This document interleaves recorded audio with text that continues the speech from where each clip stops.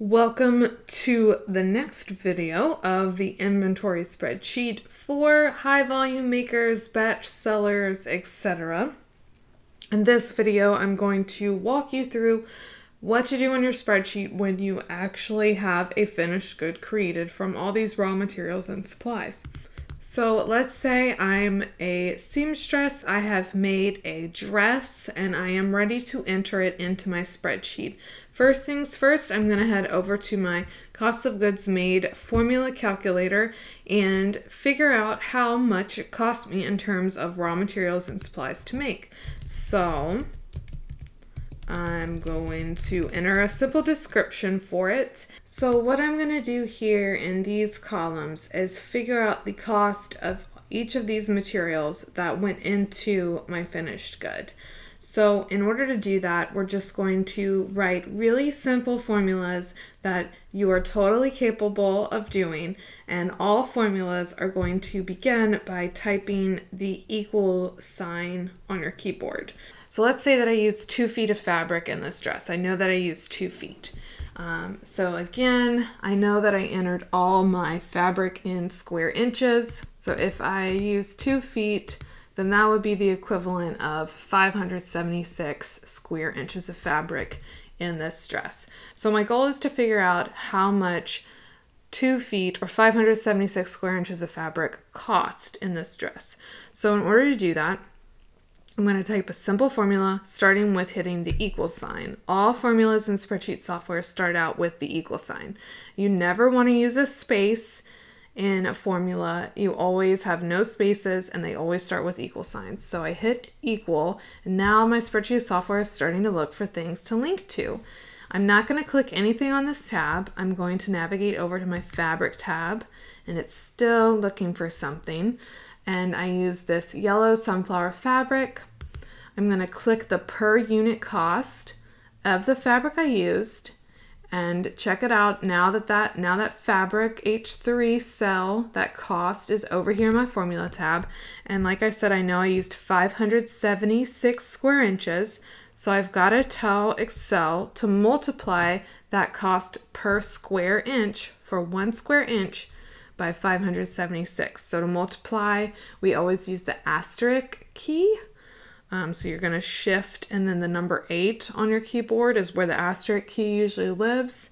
And then 576. And now I can just hit enter and it's going to calculate that for me. So see, I can see what the formula looks like now. No spaces, starts with the equal sign.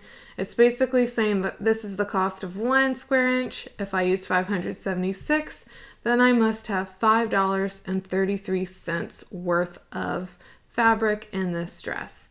I've got a zipper, so I am going to hit equals and go look at my zippers. I used a 10-inch zipper. One 10-inch zipper was $4.50, so I can just click that and then click enter. That takes me back to my cost of goods made tab. That's how you end the formula, you just hit enter. So let's say I use some buttons. Let's make things a little more complicated. Let's say I used multiple buttons on this tab.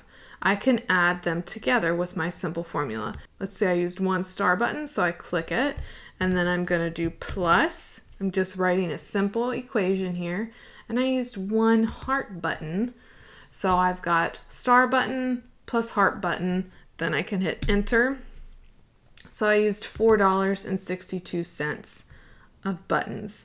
Now, if I want to make things more complicated, let's say I use 2 star buttons and 2 heart buttons, just to show you all the scenarios. I can write a simple formula again to show that, but I'm going to put things in parentheses. So I have equal sign and then open parentheses. I use 2 of my star buttons, so I need to multiply by 2. Then I need to close my parentheses. Remember the order of operations that we learned in like 6th grade. Then I'm going to add my heart buttons, also in parentheses, times 2, close parentheses. So now I've got a nice, neat little formula here for all the buttons that I used in parentheses. And I can see that this dress with $9 of buttons $4.50 in zippers, and $5.33 of fabric. Cost me $19.07 to create. Now, I've got this weird units in batch column here, so let me explain this. In this scenario, I made one dress. This is the cost of one dress. There is literally only one dress that I made, so the cost of the individual dress is $19.07. Even if I go on to sew 5 more dresses, I do not want to put a 5 here, because all that's going to do is take the cost of one dress and divide it by 5 to get $381, which means nothing because it's dividing. So this is about how many you just costed out right here. If you figured out the cost of one item, you just need to put a 1 here and it's just going to tell you the same number again. This comes into play and is helpful if you're making things in batches.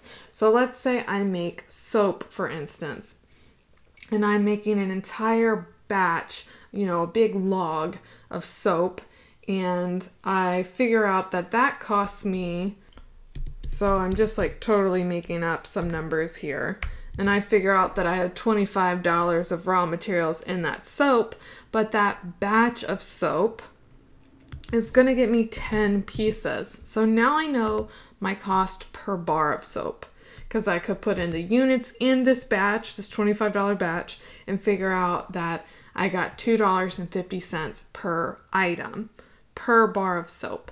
So this batch column might be useful for you depending on what you're making, or it might just be you're putting 1 here and you're getting the same exact number. It really just depends, but I want you to be able to have this flexibility in there in case you need to be able to divide.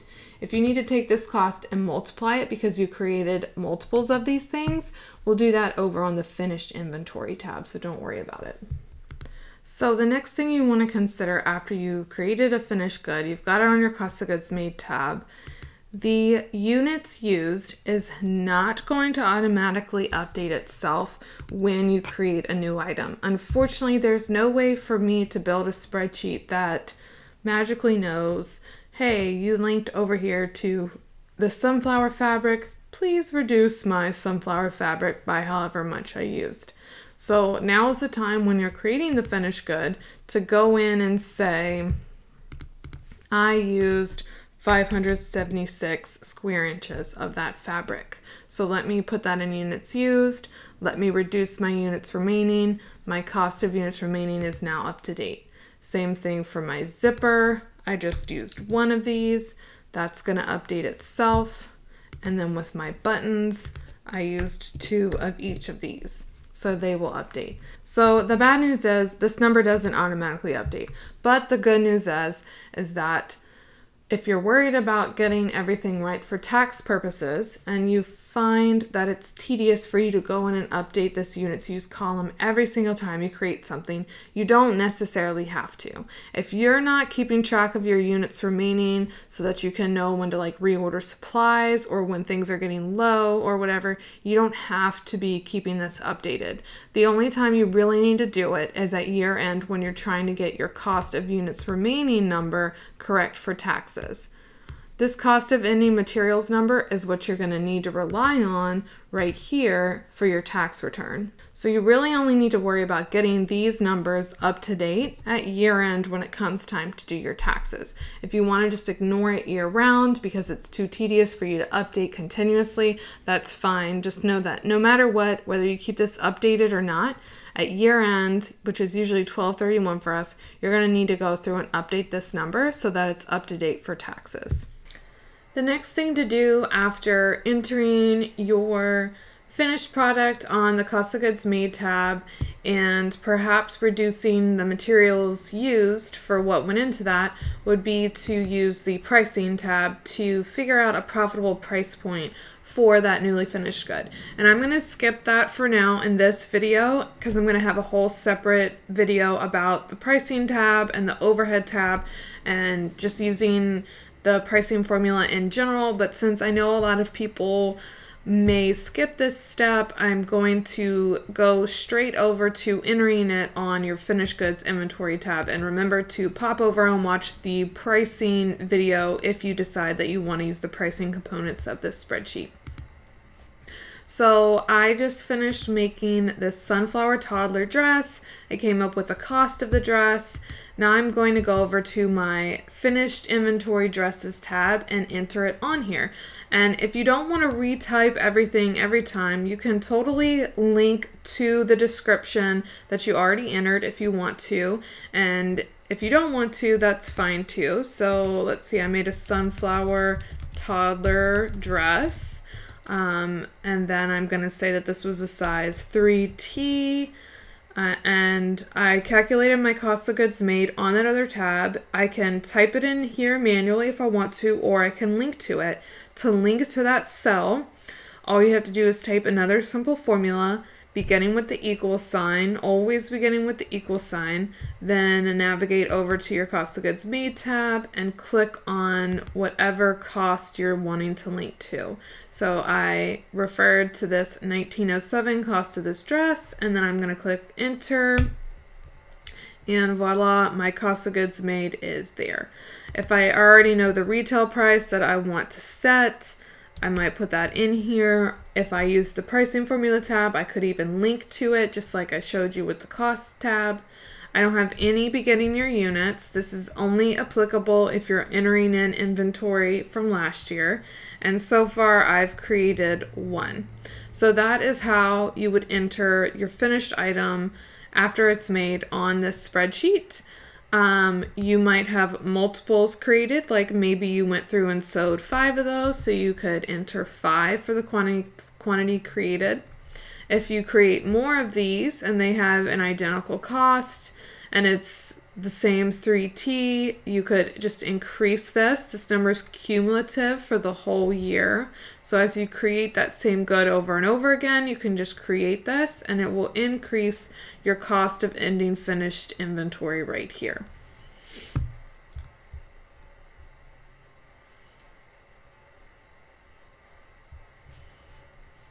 So this is basically how you deal with creating a new handmade good from start to finish. You figure out the cost of goods made from linking to all the different materials that went into the good, and then you enter it on the applicable inventory tab. So now we've got this finished item showing up in our cost of finished inventory.